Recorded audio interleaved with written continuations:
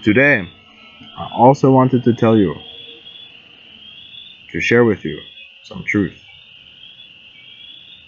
Christ, Jesus, is all of the angels, according to the Gospel, and according to the Bhagavad Gita, which is the song of Christ.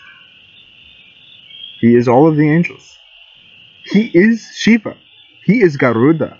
He is Indra. He is all of the angels. He is them. He is them. Me, I'm just a helper, but he is the supreme being. Very important.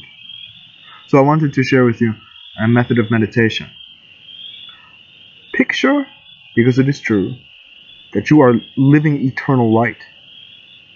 You are eternal living light. Indeed, you are living eternal light. One way to meditate is to picture bright white light eternally forever.